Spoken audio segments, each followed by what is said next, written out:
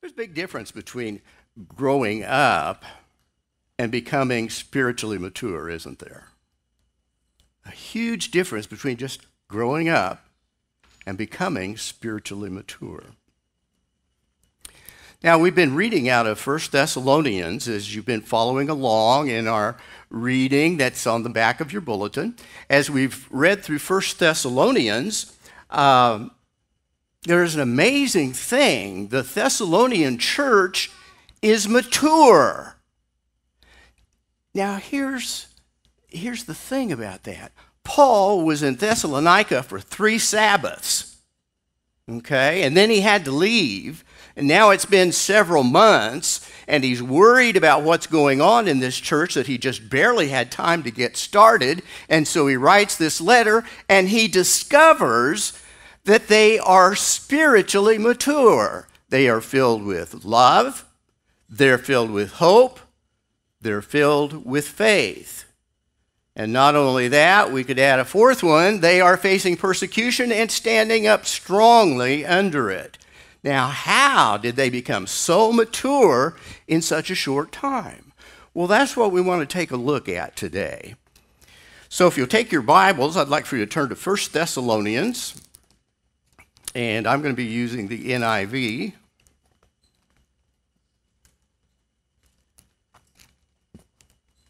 And we're going to read the very first chapter.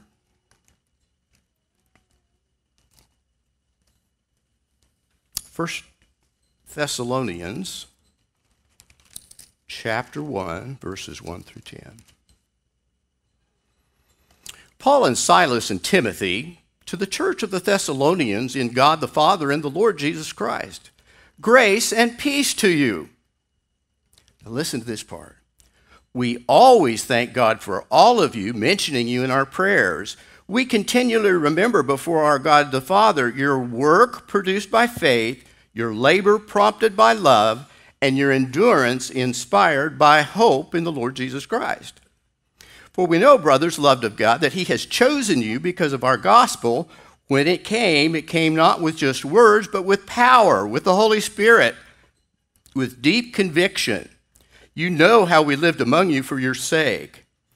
You became imitators of us. Wow, that's a pretty bold statement. We're going to come back to that. You were imitators of us and of the Lord. In spite of severe suffering, you welcomed the message with joy given by the Holy Spirit. And so you become a model to all the believers in Macedonia and Achaia. The Lord's message rang out from you, not only in Macedonia and Achaia. Your faith in God has become known everywhere. Therefore, we do not need to say anything about it, for they themselves report what kind of reception you gave us.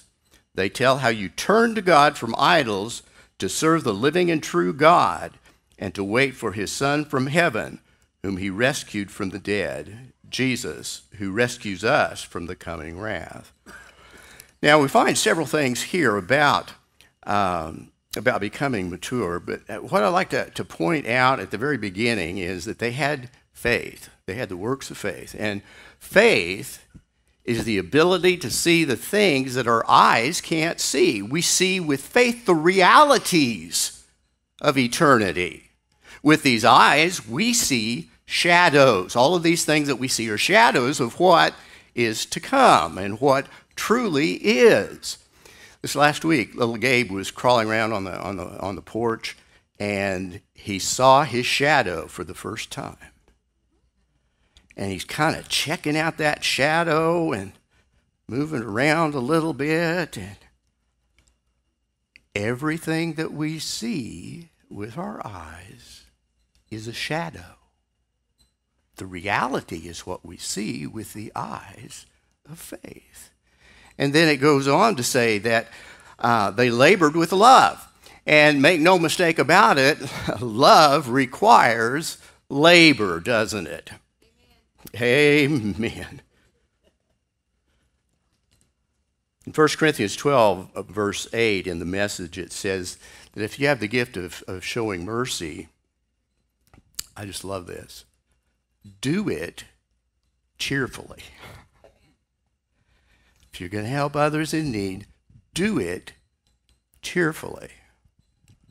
Now, those folks that you help that are manipulative, you know they're just working on your last nerve. You know that they're going to take whatever you give them, and it's not going to work out right. And love them cheerfully. Love them cheerfully, even if they're manipulating you. Doesn't mean necessarily that you give them what they want or ask for, but it does mean that you deal with them very gently and that you deal with them cheerfully.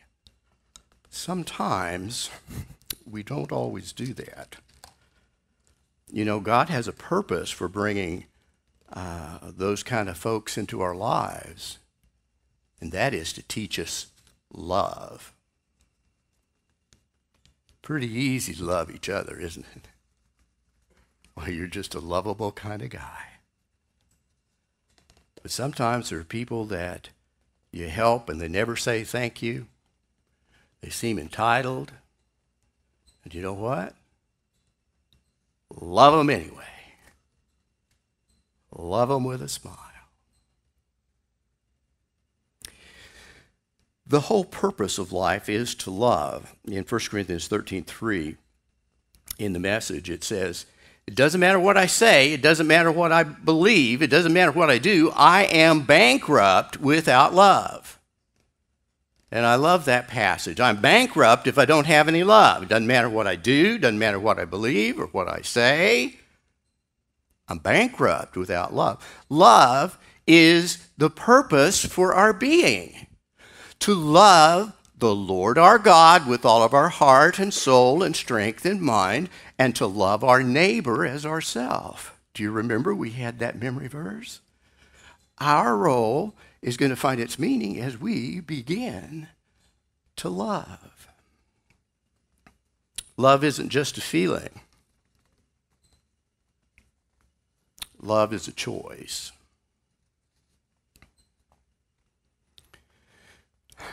For some of you young guys, you know, we talk about love and we think of the lovey-dovey, mushy-gushy kind of stuff. No, that's not biblical love. Not at all. Biblical love is a man getting nails slammed in his hands and in his feet and them lifting him up on the cross, and he says, Father, forgive them, for they know not what they do. Now, Jesus is fully God and he's fully man, but I just think of him as being a man's man in that moment. That's the kind of man that I want to follow. Amen. I don't, the lovey-dovey, wishy-washy stuff, it doesn't cut it. That's not the love that changes the world. The love that changes the world is the love of Jesus Christ. Now, the question is, and I'd just like to throw this out, how much teaching and discipling have you had over the years? How much teaching and discipling over the years, and how spiritually mature are you? I looked at this a month. Then they're kind of on their own. Not really, the Holy Spirit's there. But they grew to have a tremendous faith. They became very mature. How did they grow so quickly? We need to remember that growth only happens through the Holy Spirit. I cannot come up with a class that you would attend for 6 weeks and 6 weeks and 6 weeks and 6 weeks and have you come out the end as spiritually mature. Okay? It's not about your head. There's stuff for your head, but there's stuff for your heart. There's stuff for your spirit. And that's where God begins to work. As we begin to surrender, here's how you grow in spiritual maturity. You surrender to God's will. You obey God's will. You do what he asks you to do when he asks you to do it. And as we do that, we will grow spiritually. We'll grow spiritually in the way and in the time that Jesus would have. And we trust him. We trust him. The next thing that struck me was in verses 6 and 7. Paul says something that every time I do a Bible study on this, people stop me and they say, why would he say that? He sounds awful proud. Okay? He says, to imitate me in the Christian life. Imitate me as I imitate Christ. Now just look at the first part, imitate me. Would you ever say that? Are you spiritually at the point where you'd say, yeah, you just imitate me and we'll show you the way? How many of you would feel really comfortable saying that? Hold your hand up. Anybody feel comfortable saying that? And yet Paul was comfortable saying that. Is that just because Paul was a special saint? No. And I was wrestling with this, and the truth of the matter is that people are imitating you anyway. Whatever you do, people are watching you, and they're imitating you. Your family, your spouse, your workmate, they're going to imitate you. That's the way that we grow. That's how we become. And if we know people are imitating us, then brother and sister, we need to make sure that we are imitating Christ in the gift of the Spirit. Another way that you can grow is to imitate someone who is godly, someone who you can almost copycat. When Richard was little, I think I've told this story, but I'll tell it again. When Richard was little, he was about 3 years old. He had one of those little lawnmowers that you push around, and it's supposed to kick out bubbles, and it makes this horrible noise. You know, I got tired of mowing the carpet. So I was outside mowing the yard, and he got his little lawnmower out, put his cap on, and he just followed right behind me. Just copied every move I made. 2 hours. 2 hours, 3 years old. He was copying his dad. Now, when he became a teenager, it was all a different story. By then, he knew he had copied how to mow the lawn, ready to move on to different things. One of the ways that we can grow spiritually is to find godly people that we know, that we trust, and who will care about us. It is in finding a mentor. Now, I want to share something about finding a mentor, and that is it's not very often that your mentor is going to come to you. It doesn't happen very often. But you can take the initiative and you can go to see someone that you think a great deal about, who is spiritually mature, and you can go to them and ask them if they would mentor you in the faith. That's risk, isn't it? Not easy. What if they say no? But it's stepping out of our comfort zone and asking someone if they would meet us in Bible study, or if they would meet us in prayer, or if they'd meet us just over coffee and teach us some of the things that they know. Through the years, I've had several mentors. Many of you will remember Marvin Johnson, Jonathan's dad. He was a mentor for me. I asked him if he would be a mentor to help me with administrative stuff in the church. Then I had a mentor who just recently passed away. His name was Paul Thomas.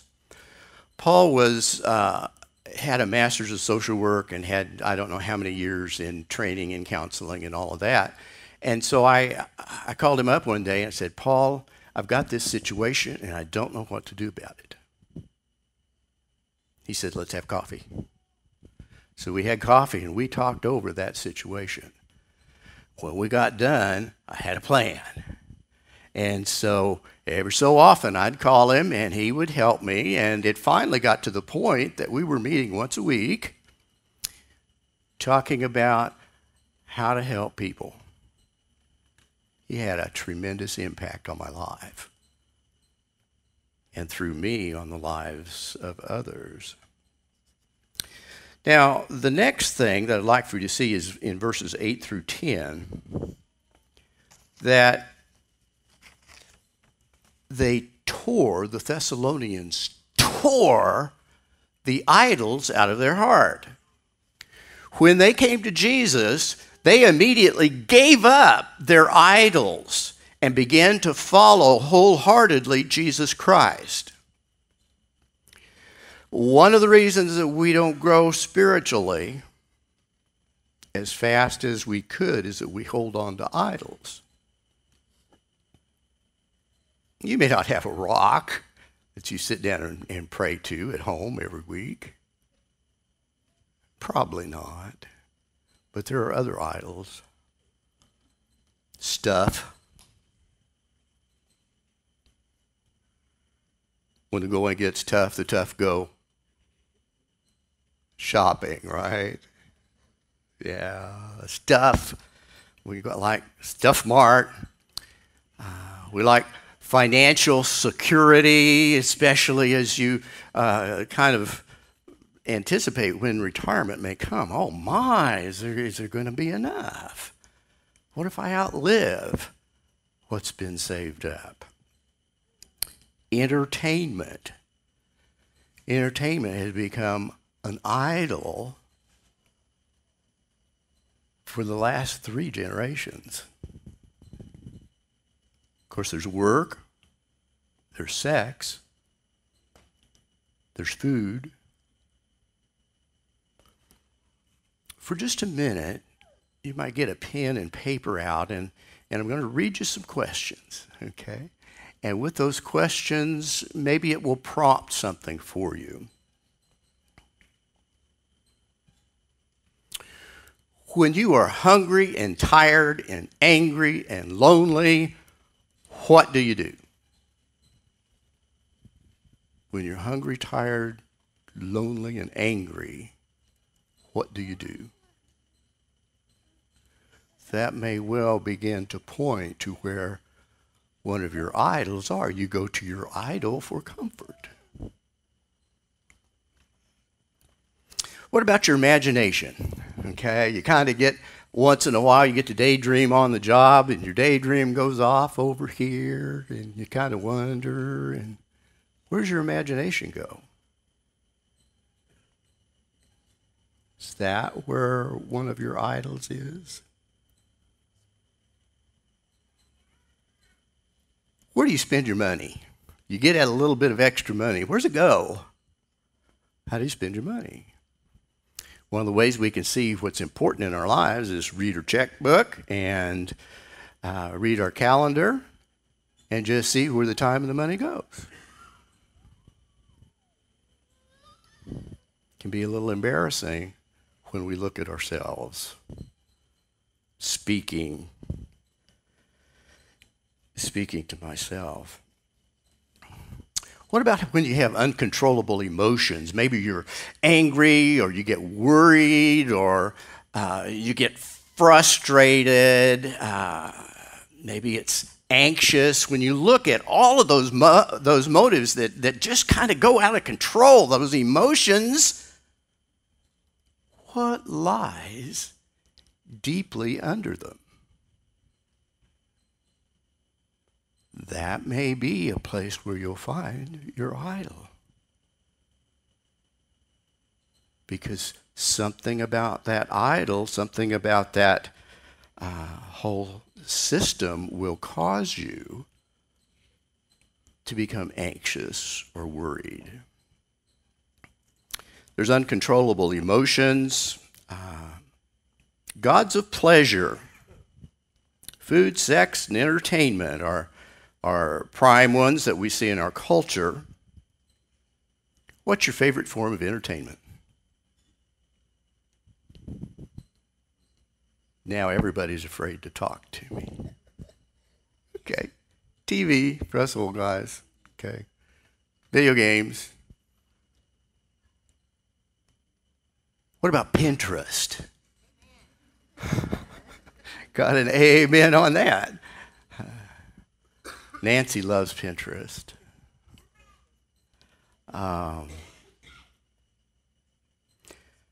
Sex is not only about, well, it's become to be about pornography.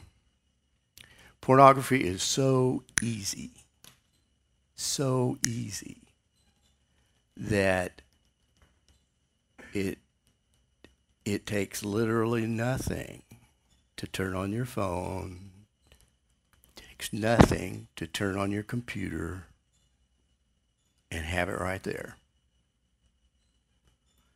Statistics of men using pornography is very, very high. It's like 90%. It's a real problem. And for young guys doing it, it's going to be a bigger problem later on in their marriage, because you get images, and those images stay with you. Becomes a problem. We could spend a while on that one. There's the gods of power and achievement. When you meet somebody, how do you define yourself? Here's what I do. Hi, I'm Rick. I'm Dale. What do you do? I sell farm equipment. You sell farm equipment? Do you want to know what I do? I'm a pastor of a church. Yeah, thank you. We identify ourselves by what we do, not who we really are. And we can make that an idol just as quickly as anything. Your intelligence, maybe that's part of how you see yourself. That can become an idol if it's taken away. What do? You see, power and achievement can be idols. I think I mentioned last week that when someone is on their dying bed, that they never ask to see their degrees that they have hanging on the wall. They don't drive their sports car by with that cool rumble. Nancy says, my car just rumbles through the garage. You can't hear anything else. I love it.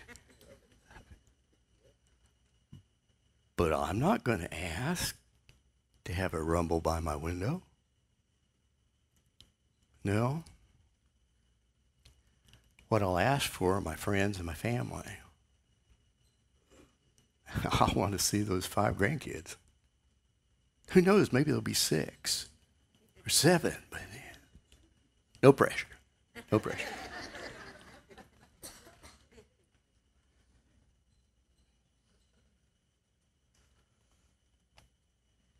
The primary use of life is very simply love. To love God with all that we are and to love our neighbor as ourselves. One last thing. What do you need to let go of to get a better grip on Jesus? What do you need to let go of to get a deeper grip on Jesus? I'll leave that question with you, and it can ponder in your mind as we go through the rest of the worship service. Let's pray. Lord, we come before you. You are an awesome God who looks down on his children. You provide us mentors. You've given us the Holy Spirit who is able to do more than we can imagine. And we just ask that your Spirit be turned loose in our life, that we will surrender, and that you will have your way. For we want your way to become our way, for your will to be done, not our will to be done, and to have it done even on earth as it is in heaven. I ask now that you might bless your people. I pray that this coming week, as they think about being leaders for a Bible study group, that they'll sign up. Lord, we need lots of home groups. There are so many people that they get left out. And Lord, we don't want that. We fight having community, but we desperately want community. And in the midst of that paradox, we ask that you will move us toward the desire for community. We praise you, we thank you, and we honor you in Jesus' name.